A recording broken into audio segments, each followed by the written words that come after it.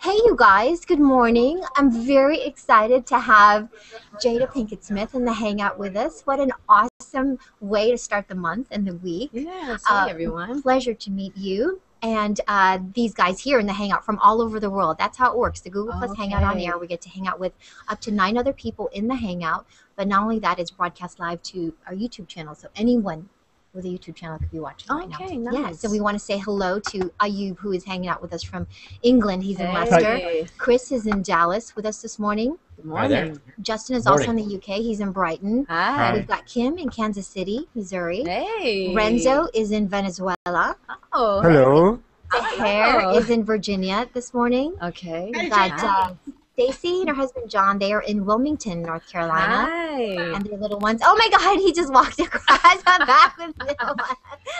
That is so cute. So cute. Oh, we've got Stormy, who's in Mississippi. Howdy. And Timothy, who is up in the Bay Area. How are you? So I want to say hello to all of you watching on YouTube as well, YouTubers. Hey, you guys, if you have a question or a comment for Jada, just tag me or anyone in the Hangout, and please share the link and like us. Thanks so much. Share it so that we can get the word out. And speaking of getting the word out, Jada's here to talk about Free Angela. It's a documentary. It's a film. Yeah. That's, I think, being released to some limited theaters this weekend. So it's a documentary. If you don't know about it, please explain. This is about human trafficking. Oh, correct? no. Free Angela is not about... it's not? Oh, I'm confused. Okay. No, this is about our iconic political activist, Angela Davis. Oh, I'm so sorry. Oh, yeah, it's okay. Yeah. And so this is basically a documentary about how her political activism started and how she became a political icon. Oh, okay. I misunderstood. Okay, so this is coming out this weekend. It's coming out. Is this Monday? It's coming out the 5th. Yes. The 5th. Okay. Coming out the 5th. Yes. Excellent. And you produced it? Yes. Yes. Produced it. Fantastic. If you guys have some questions for Jada, I will go to you for sure. But you are an Angela Davis fro. Oh, did you? That's right. That's what she's exactly. The iconic Afro. The iconic Afro. But I do want you to talk about your movement, because on your website, I love your website, and that's all there is. There is that organization. Oh, you're talking about and your Facebook don't page. Sell. You're talking about Don't Sell Bodies, yes, which is yes. Geared towards awareness about trafficking in the United States and all over the world. And yes, so don't sell bodies for human trafficking. Let's get to some questions here. We've got Kim. Go ahead. What's your first question? Good morning. I am a very big fan, have been one for a long time. And I have a quick question about what prompted you to do this project, and then a second one, if they did another Matrix movie, would you do it? And the romance thing between you and Morpheus.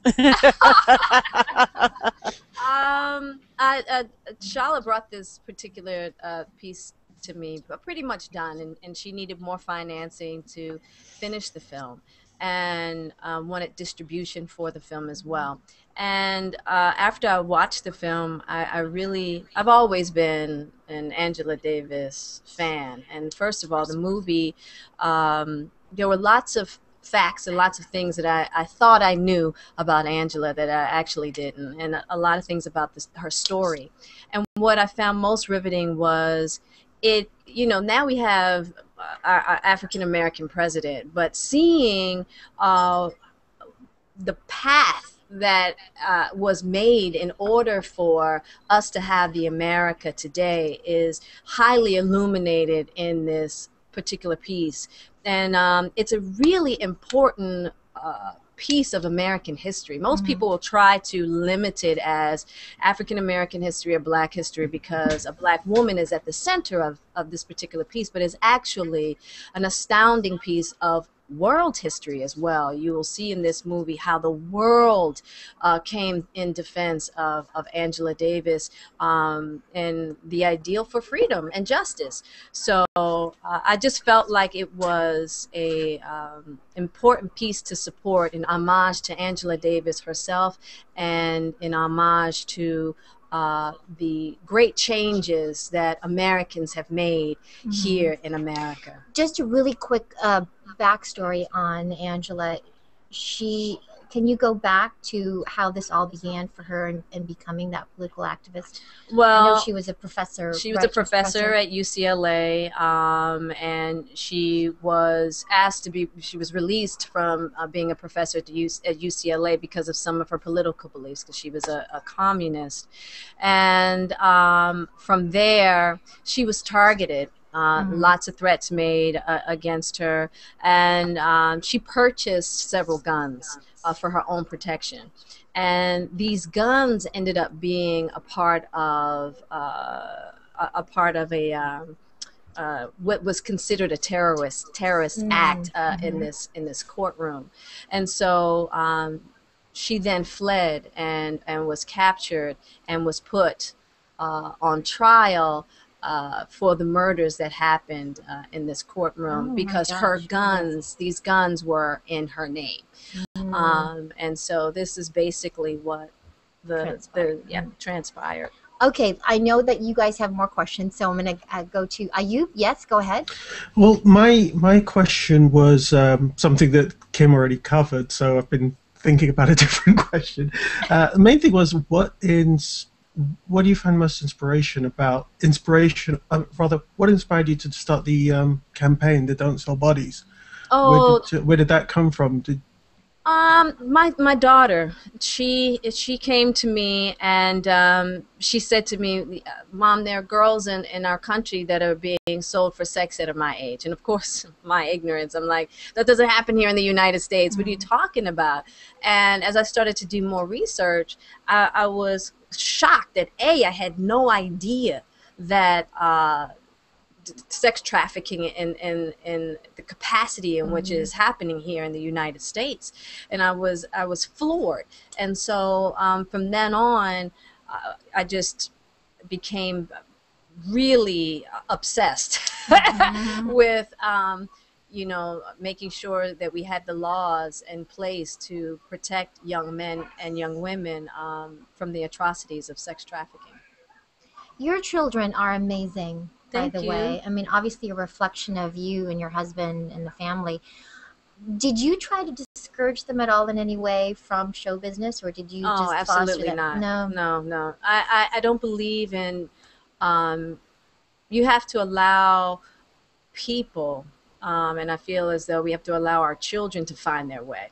It's like, if my child has a desire that she wants to explore, any of my children, my boys as well, as long as it's not, Get death. in the way. Yeah. As long as it's not life or death, I'm going to pretty much let them experience as much of life as they want. And so for them to discover their own truths. I know there's a new movie coming out with your husband and Jaden. Jaden. Yes, June Yes, 7th, that's I believe. coming up this It's called summer. Annie. A-E. Annie. Yes. A-E. Speaking of your television show, Yes. are you coming back? No, What's it? Hawthorne was Hawthorne released a that's couple years ago. okay. Yeah, And yeah. looking for another project for television, perhaps.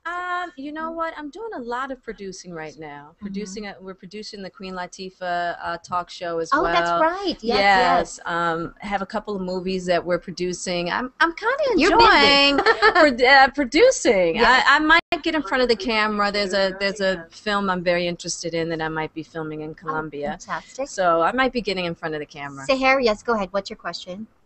Hi, Jada. How's it going? Hi. I wanted to ask you, has this documentary prompted you to start any campaigns, or are we going to see anything, any movements in the future that you might be hosting or leading? Campaigns in regards to having a voice for the voiceless, or?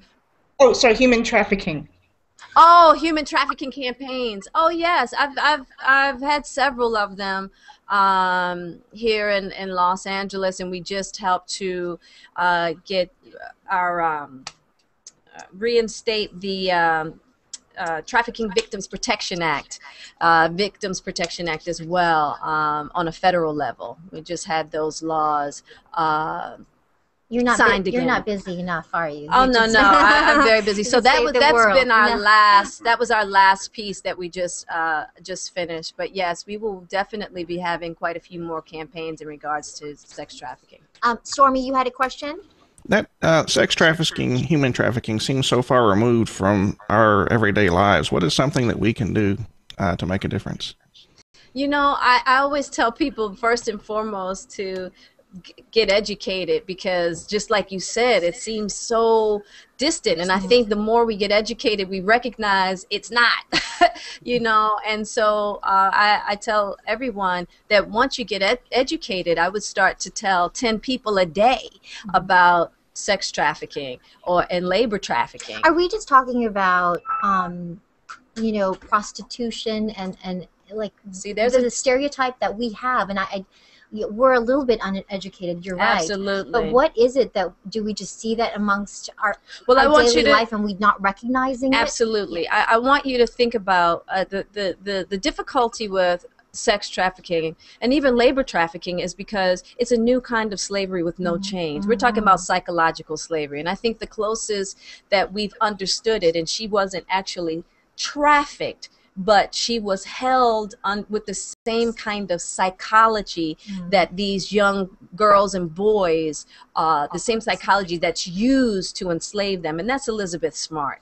If we remember the Elizabeth Smart story, and how she was abducted and kept in this house not far from where she lived, and was taken out on the street with this person that had captured her, and still didn't feel like she had the freedom to go, hey, help me, I'm not supposed to be here. So it's these kinds of chains, these kinds of psychological enslavement, the psychological enslavement that these young girls and these young boys are experiencing from adults that may be able to prey on their psychological weaknesses, okay, and to force them to do things that's against their will. Oh my gosh. Michael, did you have a question as well? I did. Taking a shift from trafficking, Yes. I hear you say you're doing a lot more producing. Like, what about producing are you liking? Because I see a lot of actors do that. They go into producing. What is like? What do you like about it? I think what I like about it is the creativity, is that you have a lot more creative influence behind the cameras, and I've done being in front of the camera and behind the camera at the same time, and it's very difficult for me to do both. And I just love being behind the camera and creating and being able to put together a whole picture from behind the camera versus playing a role or a piece in someone else's painting. I enjoy that too, but I'm really enjoying producing. We enjoy your music as well. I'm so sorry that I have to let Jada go, you guys. I just have to ask one last question. Have you thought about running for office or any kind of political public service? Because you are so good. I mean, you really have this. You make me want to get more educated. Wow, you thank make me you. want to make a difference. I don't think I'm going to have a career in politics No? in that way. No, not at all. No, seriously though, but you know, life is long. You may change your mind. Jada, thank you so much for hanging out with us. Thank you for having me. Thanks you guys for the awesome questions. Will you take a quick photo with us before you go? Here's the camera here. Can you guys take a quick photo? Okay.